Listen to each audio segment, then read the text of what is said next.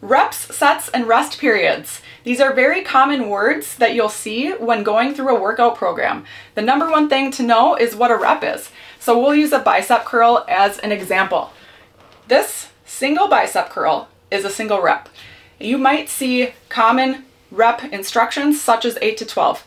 That means you want to do 8 to 12 bicep curls, and that will complete one set. So you will often see a certain number of sets prescribed. Commonly, you might see 3 sets or 4 sets. That means you want to do 8 to 12 reps 3 to 4 times. And in between those sets is your rest period. It's very important to rest between each set because you really want to push each set almost to failure. So if you're doing 8 to 12 reps and you can get to 12 reps and you just stop, it's a good indicator that you need to increase your weight.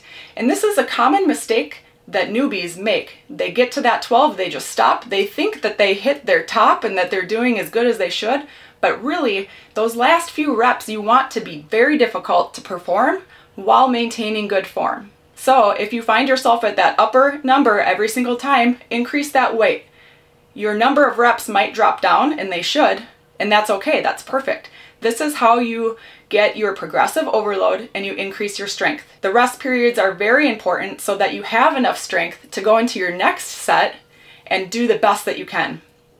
Make sure you use a timer, because if you don't use a timer, your rest periods might get really long and it's going to drag out your workout, or they might be too short and you're cutting your rest period short and your overall strength is not optimized. Rest, sets, and reps.